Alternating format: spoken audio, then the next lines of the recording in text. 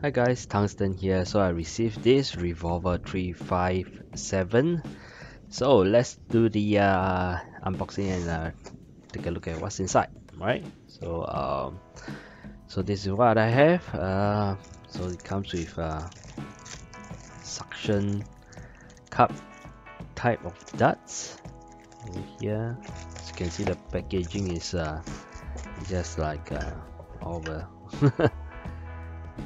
Okay, so you have an extra kind of a drum, kind of a suppressor kind of thing. This is the red dot sight. Pair of goggles, battery. This is a charger, right? And then the blaster itself. So let's just take a look and arrange it around and have a look. Let's just remove everything. So we have this over here. Okay, just put it all around. Okay.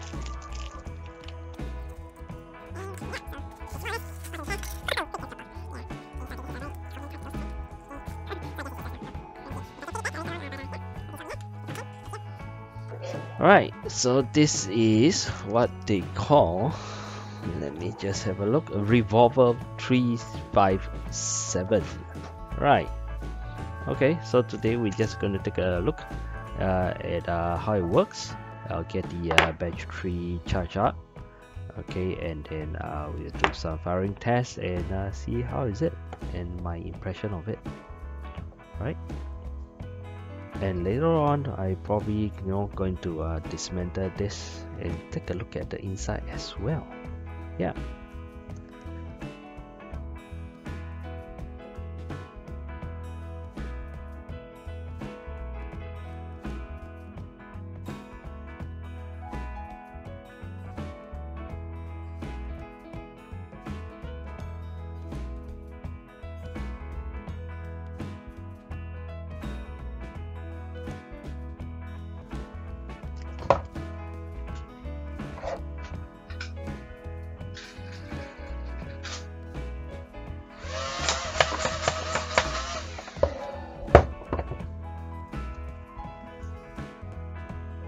Alright, so this is the battery. It states here 7.4 volt. Yeah, right. Okay, so I've charged it up with the charger that comes with it. So this guy over here, so it's pretty easy. You just plug it in. There's only one way to do it, and then plug it to your USB source. So this thing will light up in red. I think when it's fully charged, it will just the LED light will just switch off. So that's how this thing works. Right, so the blaster itself, this suppressor, now this guy is pretty flimsy. As you can see, it just kind of broke off like this, so most likely it's not going to be that useful. So most likely I'll not fit it in for now. This guy over here, there's this pack over here. I think you just remove it. It does not really have a, I don't think have a very good kind of pinpoint kind of thing. It's more like a light effect, so not like what we have. And then the plastic is pretty flimsy. Okay, it's more for cosmetic use. I don't think you can use it to aim much. Is there's like a crosshair. Okay, probably that's what you use to aim, which is not what this thing is supposed to be, right? It's supposed to be a red dot. But anyway, again, for some cosmetic stuff. So that's that. And now the main body, right? So it's like this. You can just press it and you rotate. Now this lever is for you to flip it out, and you can actually remove this piece over here. Right, now very curiously, there is a button over here. Okay, so yeah, let's try to put a battery inside and see what's the deal. Okay, so let's just do that.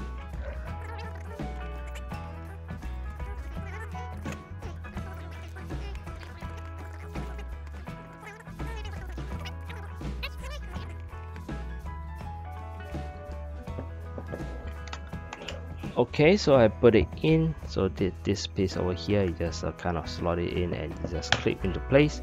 There's a hole here, but there is no screw, but it is friction fit enough, so I don't think you need that. Okay, so yeah, so let's just load it up and see what's the deal. So these drums are 6 shots.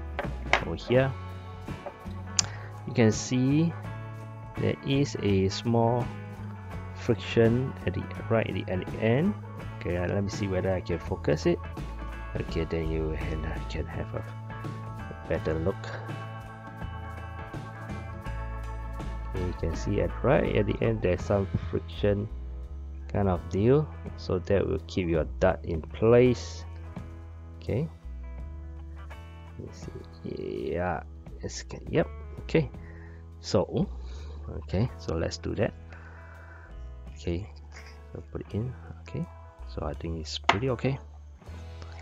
Okay, so I guess with that last portion, that is a let me see. Okay, that's particularly tight. Okay, 6. All right, so of course you have an extra one. Right, so let's take a look. Again, press this lever to release. Oh, okay. Oh, okay, so pressing this does rev. Okay, and then but you press the trigger, it also revs. Okay, this revs and this revs. Okay, so you have 2 options. Pretty nice. Okay, you can always like flip it in, right? let's see whether I can do it. Oh yeah, it can be done.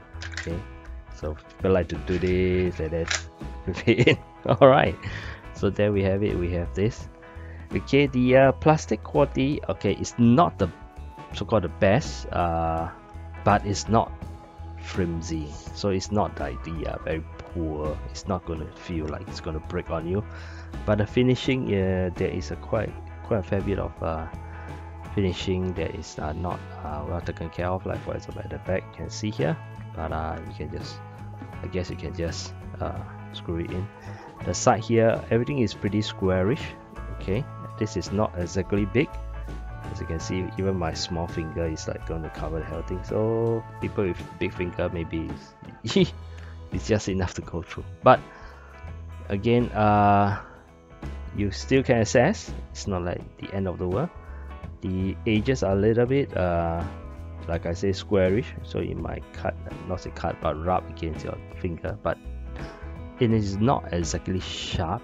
Okay, in my opinion, so it's still acceptable in my opinion. Yep, so there we go, something like this. This barrel piece is pretty thin. Okay, so not the best, but overall I'm surprised that the size is not exactly big. So if I were to compare with my Spam, it is actually not that big. Okay, from the video I thought it is pretty big, but now when I take a look at it, it is not. Alright, it is not. Okay, it is in fact pretty small. Okay, right. You can hold it. Yeah, so let's take a look at the FPS. Right, let's go. Alright, let's do the FPS test. Okay, let's have the chronograph. Okay, so you can rev there, or you can simply pull the trigger. Okay, so I'm just going to pull the trigger. Yeah, because I prefer, like, you just pull the trigger. 62. Okay, this is not register. Did not register. Oh, my chronograph is rated acting phase. Okay, 63. Oh wow, 100. For me, that's not the correct reading. Okay, so I need to refill, and I'll be back. Alright, so we have a new one. Okay, so let's try. 61. 59, 50, 66, 53. Did not register, and that's about it, right? So I will conclude it's around 50 to 60 the chronograph reading, and that is with the provided suction cup kind of darts. Yeah.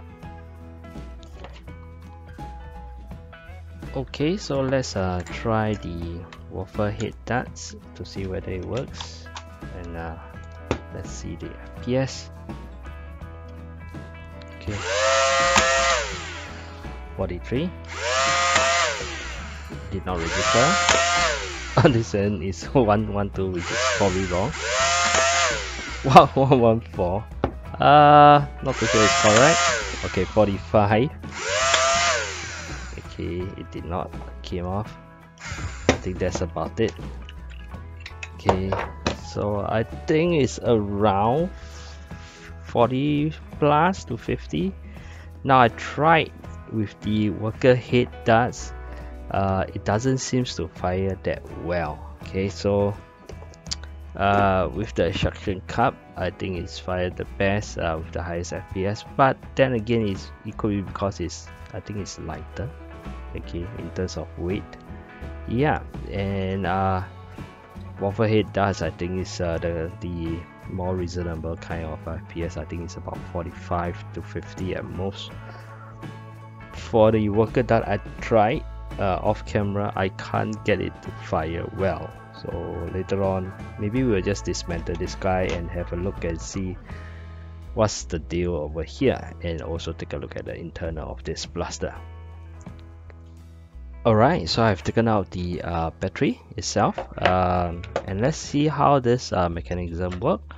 So over here, if I remove this, if we were to take a look at the so-called the trigger ring. Okay, so if I trigger, you see that there's two pieces of one is a pusher, one is to advance the drum. Okay, so like this. So this piece below is on a spring. Alright, so when it touch the drum, it will just push, and then you spring back, and then you'll just move the drum itself. Right, so this is roughly how it works. And then for the battery compartment, you can see that the battery is pretty small. This is my 2S LiPo battery, so you can see that it's actually pretty small. And for now, this cannot even go through, right?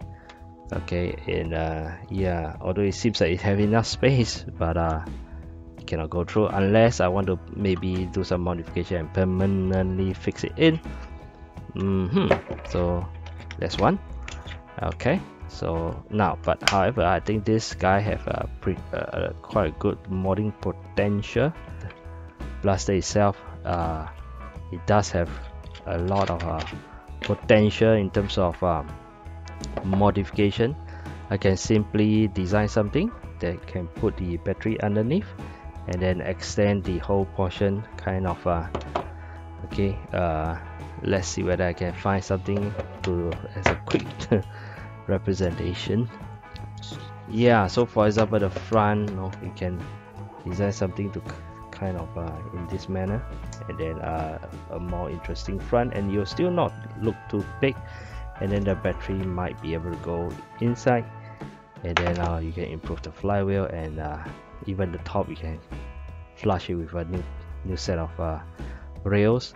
I realize this rails looks a little bit flat, and as in the size is not exactly the height especially is not exactly what we used to, so I wouldn't say that it is the kind of official kind of size. Yeah, but like I say, this has a great modding potential.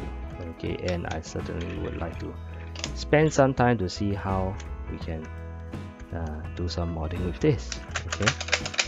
Okay, like I say, it's not flimsy, and it is actually pretty affordable. Alright, okay, yeah.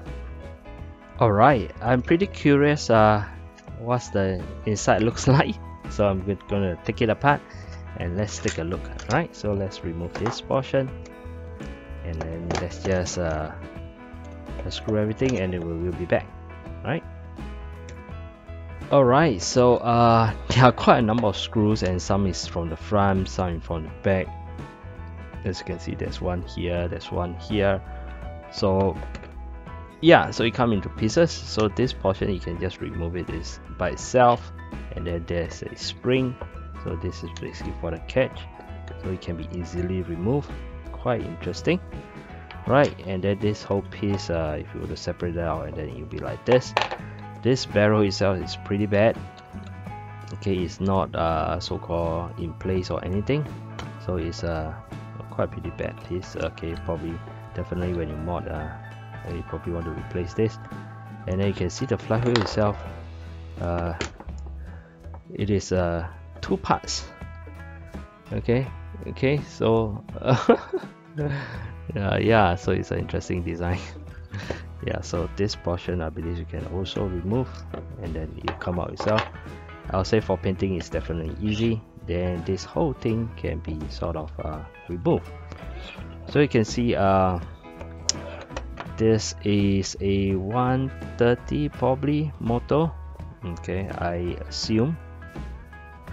Okay, you have to really take it apart in order to know. And yeah, so there's not much of a space over here. Let's just take a look again. Okay, if I were to put it in. Okay, so maybe you really have to go for a 130 motor, and yeah, so something like that. Okay, okay, so yep, so maybe I'll take a measurement. Yeah, probably you can't really fit something that's too big. Yeah, so 130 it is, most likely. Yep, unless you have some, I'm gonna redesign that portion a little bit. Okay, but we do have nice 130 motors, so yeah, so I guess we can use those. And that is more or less the internals. Okay, pretty simple construction. And then of course inside there's this thing over here that it's just on a one lever, and then the whole thing is like this is attached to this portion as well on a spring. Okay, yeah. So yeah, so if I were to remove the remove the entire thing, inside just the wiring. So I think that is all I need to know. Okay, and I can probably find some changes, do some changes to the motor itself. And yeah, the channeling is I think it's convenient. It's just underneath, back, and then to this portion, so that's quite okay. Yep, so this is the internal of this blaster. I will say for modding potential that is definitely there. And let's see if I have the time to do something about it. Alright, I'm trying to figure out why it does not fire the worker dart that well. Okay, from just now firing, because it does seems like the flywheel can push through the darts pretty easily. It's not going to jam or anything, and in fact it doesn't even hit on the dart head. Alright, okay, so I don't think it have a problem to push through the darts, so it's pretty strange. So I'm gonna try. So this is like the suction cup. So if I were to put it in like this, okay, if we were to put it through, okay, you can see, okay, it does engage the flywheel quite a bit. Okay, and in terms of alignment, I think it's pretty fine. Yeah. Okay, so that's that. So let's push it back in. Let's get the worker head darts. Okay, same deal. Okay, it seems to have some resistance for some reason. The pusher doesn't seem to want to move, but let's try. Okay.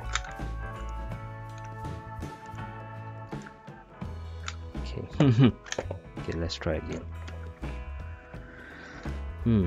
Okay, moving. Why is it not hitting? Okay. Alright. Okay, so I guess it doesn't seem to catch that well. As you can see, it doesn't engage the flywheel. So I think the wheel is actually not there, okay, to catch the darts. That could be the problem. Okay, so let's try again. Okay, so if you push, and for some reason it takes a lot of, okay, we go. Okay, so you can see that the wheel barely touches. Okay, it doesn't really touch the worker head darts. So it could be a case of simply the darts doesn't engage. Yeah. Okay, you can clearly see that it does engage for this suction cup style, I would say. So let's again try out.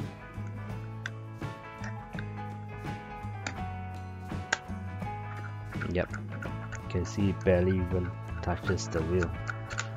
Okay, so that could be the problem. That could be the problem, not the force or anything. Yep. Alright, some final thoughts. I think this blaster is definitely a fun blaster. Okay, it got quite a fair bit of modding potential. Like I mentioned, I can kind of I'll not have this, I'll not have this. I can extend the front, and then to somehow find a way to fit the battery to the front, and then do some modification. And the revving from the trigger is actually quite easy. Okay, you just release a little bit and you rev. So this button itself, if I were to mod it, it can now be a extra button for you to maybe do some LED works.